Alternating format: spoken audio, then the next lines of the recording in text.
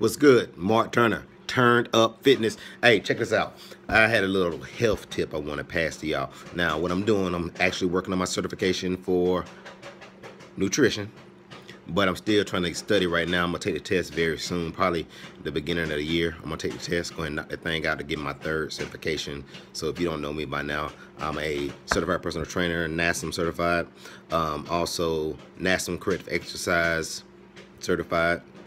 Now I'm working on my nutrition. So if you want to get with me, you just follow me on the channel. I pass it out. Make sure you pass the word out on Turned Up Fitness. Mark Turner getting it in for 2016, 2017. That's how we do it. But I wanted to give you this nutrition fact on popcorn. I'm trying to find a way to snack a little bit better because, I try not to drink. I'm trying to stop smoking. That's one of my biggest things, stopping smoking as a personal trainer.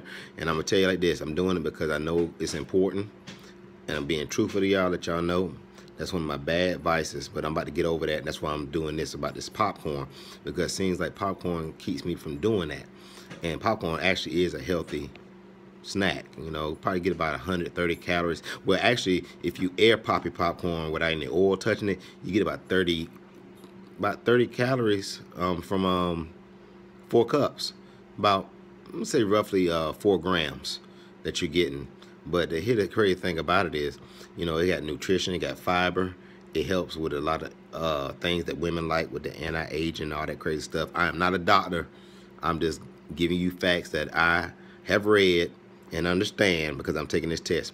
But one of the good things about this is that you need to make sure you understand that find a way to curb your appetite, find a way to get away from bad habits. And popcorn, kettle popcorn is good. Microwave popcorn is good, but it's better to do it yourself. If you want to know how to do kettle popcorn, you can go online and find ways out to make some kettle popcorn, but make sure you air pop everything that you're making, because it really doesn't matter until you start getting to excesses of sugar and and salt and stuff like that.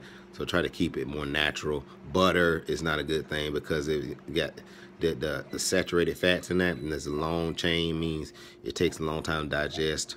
It's one of those items that you got to make sure if you're going to use certain types of oil, go with some olive oil or some vegetable oil, canola oil, something like that. But you don't want to use a lot. But that's pretty much what I wanted to say to y'all. Hope that you understand what I'm saying about this nutrition when it comes to popcorn and beating your vices. But this is your boy Mark Turner, Turned Up Fitness, 2016, 2017, about to turn it up for the next year. Get with me if y'all need to get with me. Website be coming out next year. Working on some other things, but make sure y'all keep following me. About to get y'all back in the gym. We're going to do it right once I get this new camera. All right, talk to y'all soon.